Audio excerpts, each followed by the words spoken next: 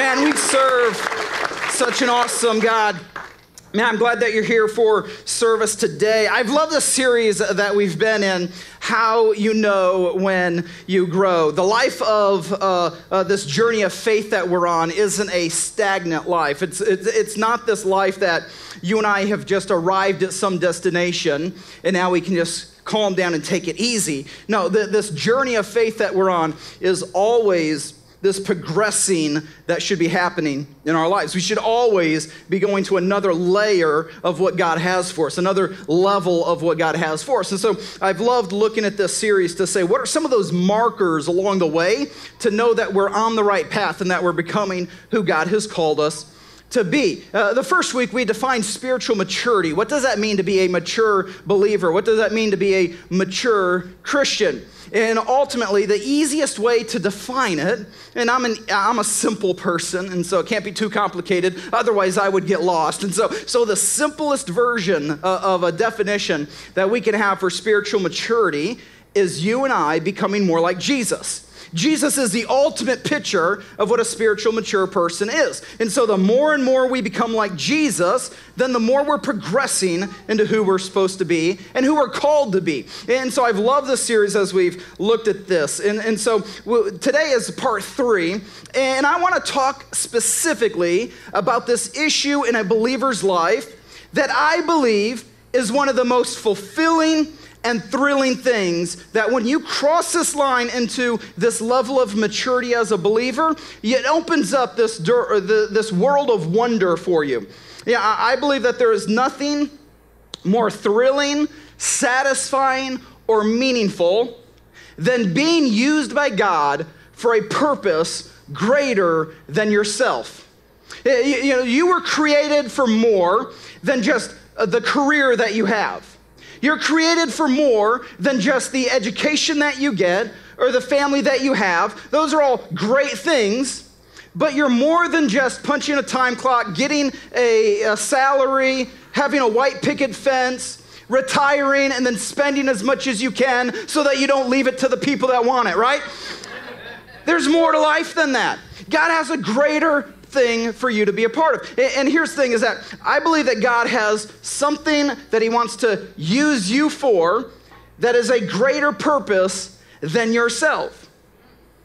And I know you're all that, okay? I know that you're amazing. I know that you are a phenomenal, amazing person, but I also know that you don't even come close to what God really has planned for this world. And so serving yourself is just a sliver of what you could experience serving God for a greater purpose. And so such fulfillment comes from serving God. And so today I want to talk about serving. I want to talk about this heart to do something with your life to impact eternity. And I believe we all want that. I believe we all want to leave a mark here that extends to our families, that extends to our kids. Some of y'all have grandkids or pushing great-grandkids, and you want to leave this legacy and this mark that changes generations. That's one thing that I pray over Cole and Addison, is that God has a purpose for them and that they can do all things through Christ who gives them strength, and that they will change their generation for God. Those are the things that I pray over them because I believe that. And I believe that about you also. And nothing in this world can compare to the thrill and significance of being part of something that is God's purpose for this world. In fact, Paul writes a lot about this. And one of the foundation scriptures, even for Ovation Church, that God put on my heart when we launched the church was Romans 15:20, where Paul says, my ambition has always been to share the gospel where the name of Christ has never been heard. And Paul says, this is my ambition. This is what woke him up in the morning. This was something that he was passionate about, that woke him up in the morning to be about something that was greater than himself. And you and I as believers ought to have that element in our lives too. So how you know when you grow, if you're taking notes, how you know when you grow, serving becomes your passion. Serving becomes your passion. It should be this driving force in our lives. Now I want to just preface what I'm going to say with two things, two groups of people in here. The first group is that if you're at Ovation Church and you're not currently considered a volunteer, you're not serving on a team, take a breath. This message's point is not to make you feel guilty. Okay, I'm not gonna make you stand up at the end and we're not gonna point and laugh, okay? That's not what we're gonna do. Next week we'll see, but this week, no. So if you're not currently involved on a serving team, the point of this message is not to make you feel guilty and bad and like you're a bad Christian because of that. Okay, so deep breath, release that. If you are serving, this isn't to pat you on the back and tell you that you're all that. Okay, this is what I want for today. I want us to look into Scripture and see what the Bible has to say about how serving can impact our lives when we do it with the right heart. And all of us learn that together. And if you're on the receiving end of that, then you can appreciate how God is using them in your life. And if you're on the giving end of that, then this is a rallying cry for why we do what we do. And so we can all celebrate this. So I don't want there to be that tension in here like, oh, great, he's just gonna ask me to volunteer for something. That's not this, okay?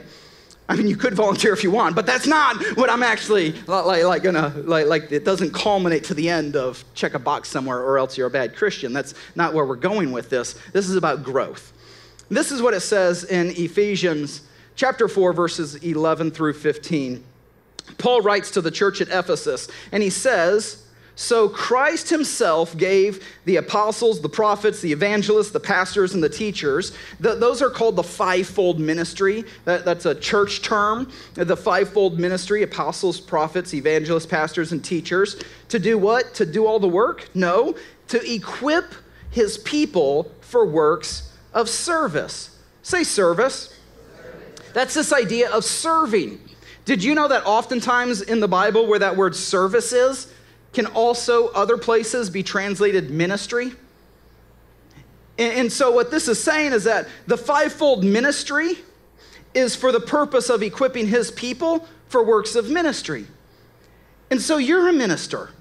I'm a minister. If you've crossed the line of faith and received what Jesus has done, if you call yourself a daughter of God or a son of God, if you've crossed that line of faith into his kingdom, then you're called to be a minister, is what this is saying. To equip his people for the works of service so that, this is the purpose behind it, and this is the result of it, so that the body of Christ may be built up. Say built up. That's that progression that needs to happen in our lives. Not that we've crossed that line of faith, we said a prayer somewhere, we've checked the box that we're now a Christian. Some of y'all over the last couple of weeks have checked the box on the worship guide that you've accepted Jesus as your Lord, or checked the box that you're recommitting your life. That's not the end of your journey of faith. That's the beginning of your journey of faith. That there should be some building up that happens after that point. And what are we supposed to be building to? Until we all reach, say all. See, even if you think you're done, the person sitting next to you is not, okay? And so there's still some work to be done until we all reach unity in the faith and in the knowledge of the Son of God. And what?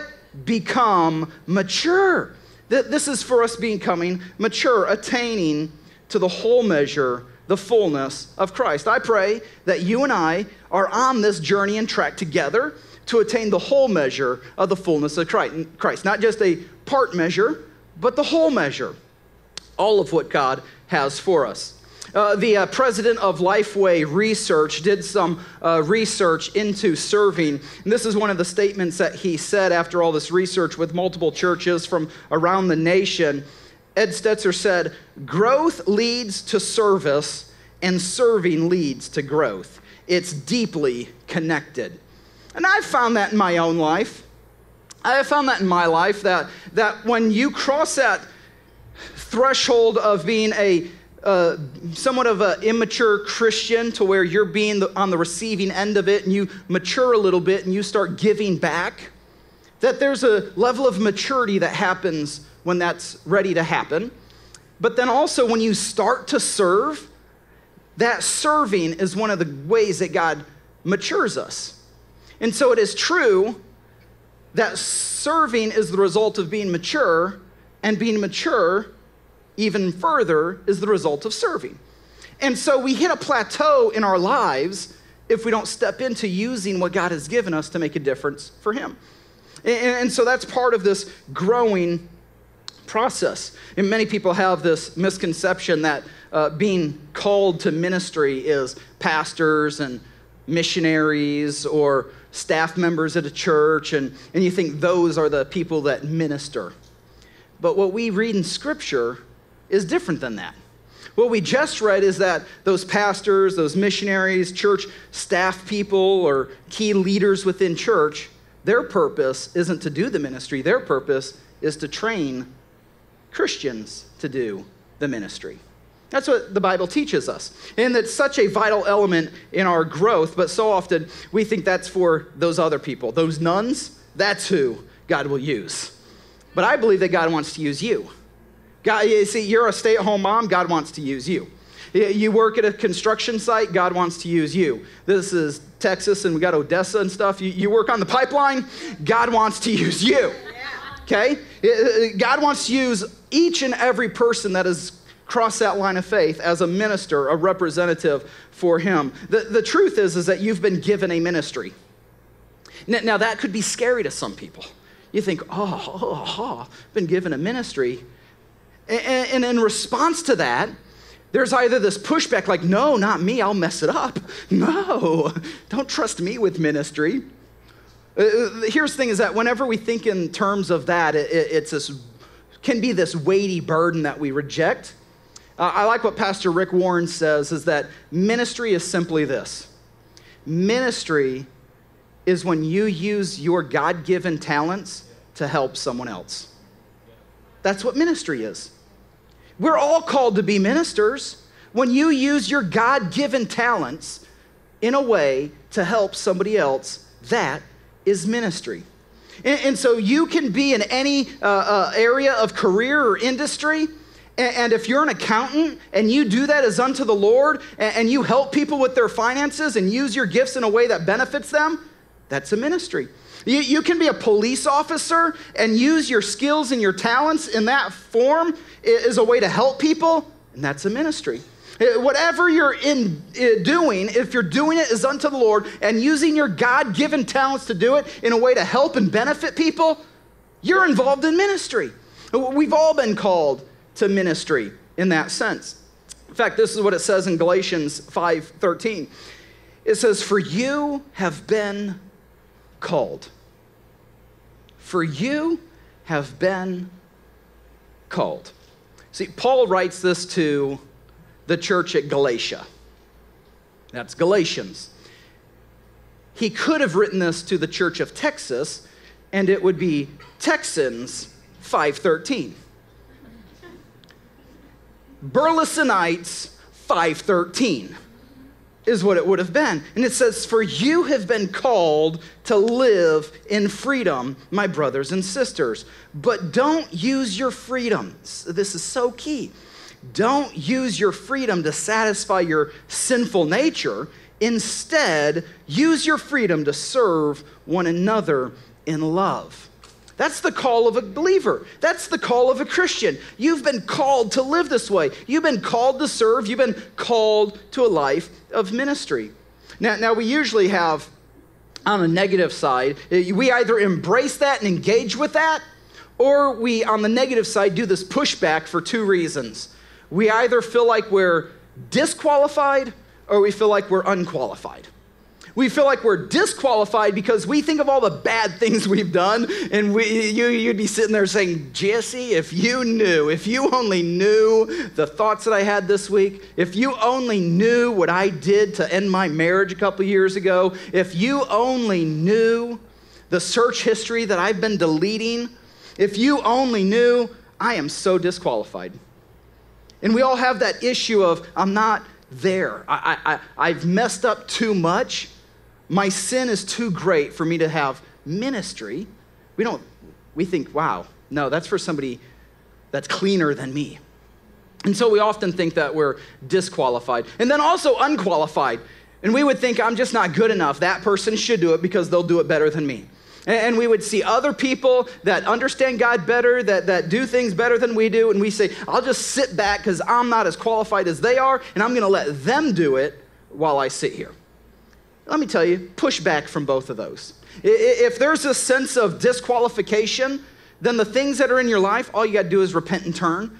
God is gracious, God is forgiving, and here's the thing is that when we mess up, not if, when we mess up, then we think we've ruined it, we think we've lost it, and maybe years have gone by and you had this dream that God could use you, and you say, no, it's been too long, I'm disqualified now. Let me tell you, God can restore. God can bring increase where you thought there couldn't be any increase. God can put you right on track, and where you thought you lost it, God can bring it back. That's for somebody in here today. Somebody get excited about that. So it's not too late. God can use you still. And if you think you're unqualified, every single person in the Bible wasn't qualified. I'm not qualified. In fact, if God is using you for something that you can do on your own because you're qualified, you're thinking way too small. You're thinking way too small. In fact, God is going to call you to do something that makes you uncomfortable, that's going to make you sweat a little bit, stay up a little bit at night wondering, is it going to work out because I don't know if I got this. And then in that moment, you say, God, I need you. That's exactly what he is going to do. So maybe you feel disqualified, maybe you feel unqualified. Push that back. That's a lie from Satan. God's got a plan and a purpose for you. He's called you to be a minister. He's called you to serve and make a difference. That's the reality of it. That's the truth of it. In fact, this is what it says in Ephesians 2:10. It says, for we are God's masterpiece. He has created us anew in Christ Jesus so we can do the good things he planned for us long ago. God wants to use you in his plan for this world. And this is the truth, is that God is great enough, God is sovereign enough to accomplish his plan with or without you. But his desire and his invitation is for you to be a part of his plan so that you can reap the benefits of participation. He's going to do it either way. The reality of it is whether or not you're going to participate and get the benefits of participating, or if you're just going to sit back on the sidelines in what his plan is for your family, for your workplace, for Ovation Church, for your community, for the nation. God wants to use you to make a difference for his eternal purpose. If you're taking notes, you can write this down. You were created to be a contributor, not a consumer. You were created to be a contributor, not a consumer.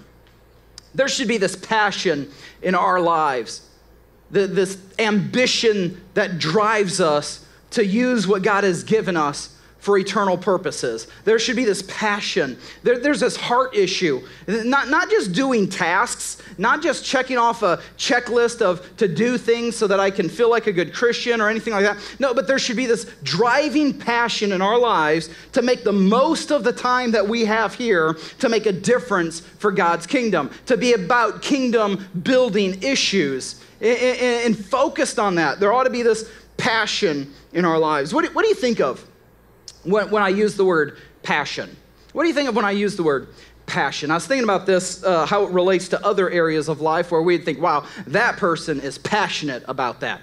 I was thinking about sports. There are some people that are really passionate about sports. I'm not so passionate about sports. I enjoy watching sports if I got the free time, and so I'll watch it, and I don't even know which team to root for. If they got it if they're from Texas, I root for them, but go Cowboys. Go Texas Rangers, Mavericks, who's the hockey team? I'm kidding. I am kidding. Dallas Stars. And so here's the thing is that man, I enjoy sports, but I'm not that into sports. We had a Connect group a couple weeks ago. It was actually July 4th, and so we went over to, some of y'all maybe know the Blanchards. They hosted it that week and did this pool party at their house, and it was 4th of July, and the TVs that they have outside on their porch, we were watching Texas Rangers game, and I don't even remember who they were playing. It was another team with gloves also. And so, but there are some people in the church that, man, they know the stats of the players. They know other teams that the players used to play for or where they're going, and And they know this. They're passionate about sports. You've seen the people that are passionate about sports at the Super Bowl or in the playoffs where it's 20 degrees up in Green Bay and the Cheeseheads are half naked, painted different colors. It's like, that's passion. They're passionate about that. That's passion. I was thinking about people that fish. People that fish, man, they got the gear, they got the lingo, they know the lures that they're using, they know the temperature of the water and the type of baits to use at different seasons and the color of the water, so use a chartreuse color, whatever. You don't even know what chartreuse is if it wasn't for fishing, but they're passionate about it, and they have a boat that's more expensive than most of our houses because they're passionate about it. Passion leads you to do some things that other people that don't understand look at you and think, they're a little off. It's like, you're not normal. You care too much about that. But when you're passionate about it, it makes sense to you. It drives you to this. Think about people that hunt. There's no reason to get up at 4 a.m. in the morning and like go out when it's cold and wet and you sit there for hours hoping that the perfect 10-point deer comes along. Amen. I think that's a big deal if it's 10-point. I don't know. Maybe a 12-point. I don't know. I just don't know.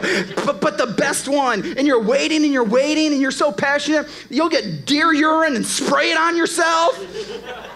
It's like, dude, I can smell your passion from here, right? It's like man. But passion leads you to do some things.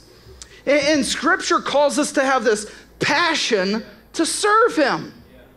This passion, this ambition to use our lives, to throw our energies behind something that matters for kingdom building purposes. And that should be true in our lives if we're just going to be a disciple, not a full-time minister, not a church staff person. This is just to be a disciple of Jesus. This is what the Bible says. If you're taking notes, write this down. We do not serve God out of obligation. We serve God out of passion.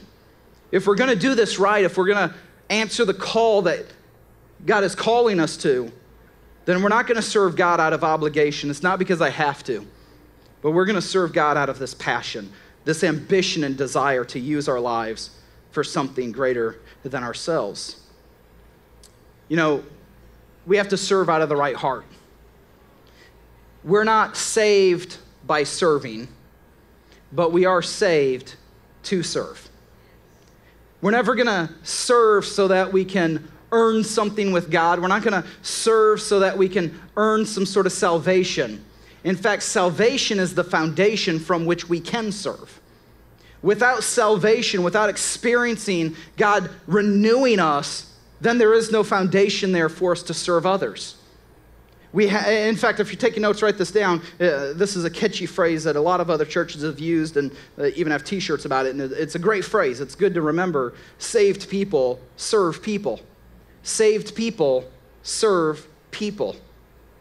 When we've experienced the transforming power of God in our lives, when through God's grace in our lives, we've overcome our bumps and our bruises and our bad habits, it frees us to be able to serve others and help others.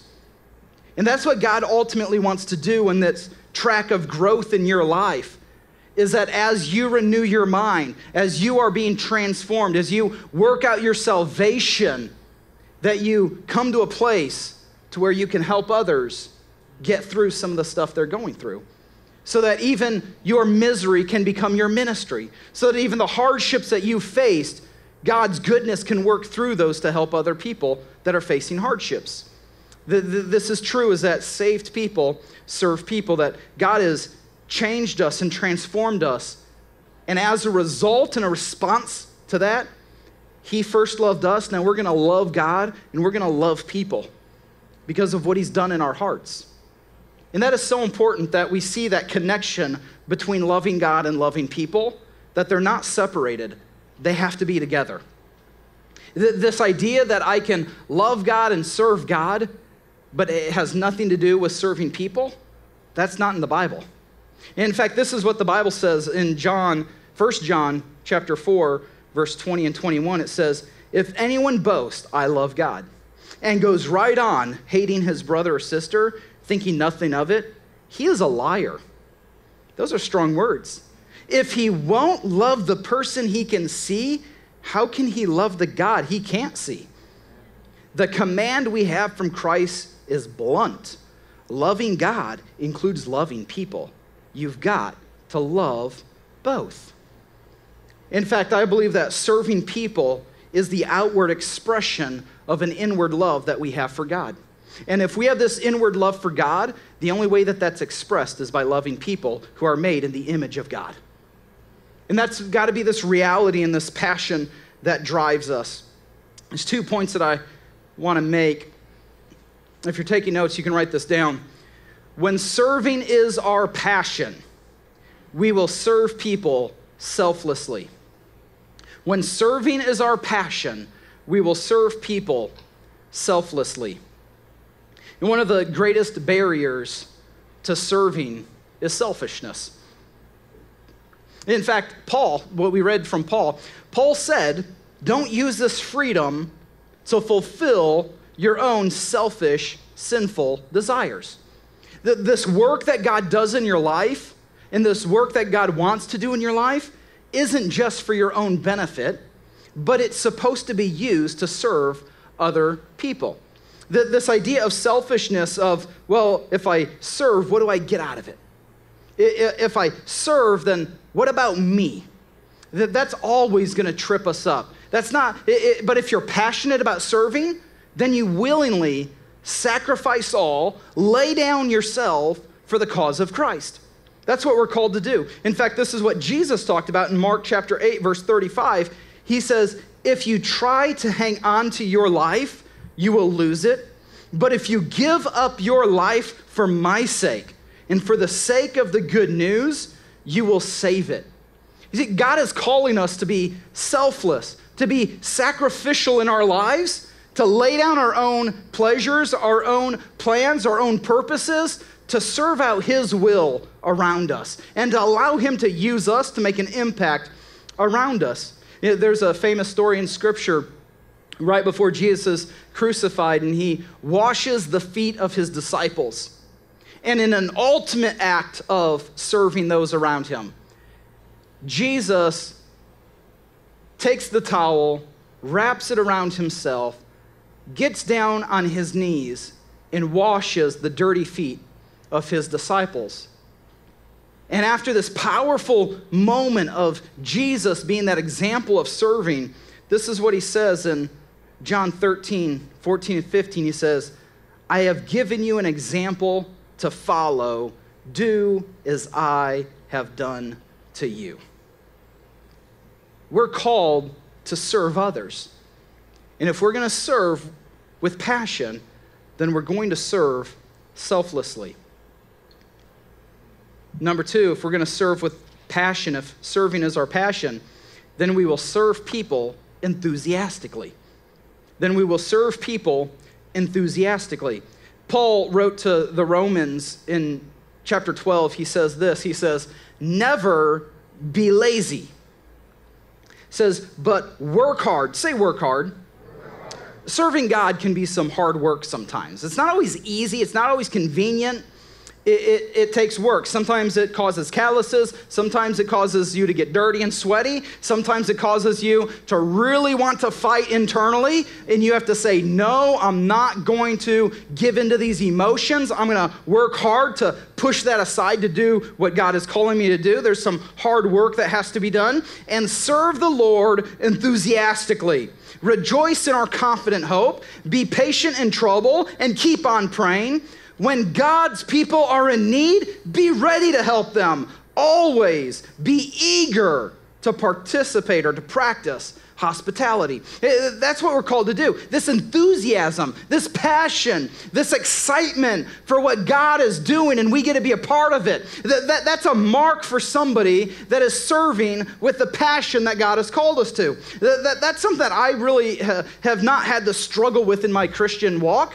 In my journey of faith, I absolutely love the local church, and I would give up all sorts of other things to be able to participate in what a church church does to bring hope to people, to bring hope to a community. A school or an education isn't going to do that. A hospital isn't going to do that. Governments aren't going to do that. It's the local church that represents God and God's plan and furthers the cause of Christ, and I want to be a part of that. And so I've always had this passion to participate in what God is doing, specifically through the local church, even though this ministry and serving isn't only in that. It's in every area of your life that you can do as unto the Lord and serve Him with this passion, not just to do the least required, but to go that extra mile and to say, I'm going to show up early, I'm going to stay late, I'm going to do what isn't even asked of me because I'm going to serve with enthusiasm. I'm going to serve with purpose. I'm going to serve with this passion to make a difference for Jesus. And that is something that God honors so much. That is something that when people have that heart and that attitude, God shows up and does some great things. And we see that over and over in Scripture as the disciples, even under oppression, even under opposition and turmoil, they served God with such enthusiasm, they changed the world. And when a group of people gather together with that common cause and that common purpose, God shows up and does amazing things. That's the hope of the world. That is the hope of the world. The church isn't an organization. We are the church. And when the church, we serve with enthusiasm and passion, God changes the lives around us. God uses us to do that. This is what it says in Colossians 3:22 and 25. It says, servants, do what you're told by your earthly masters. And don't just do the minimum that will get you by. Do your best.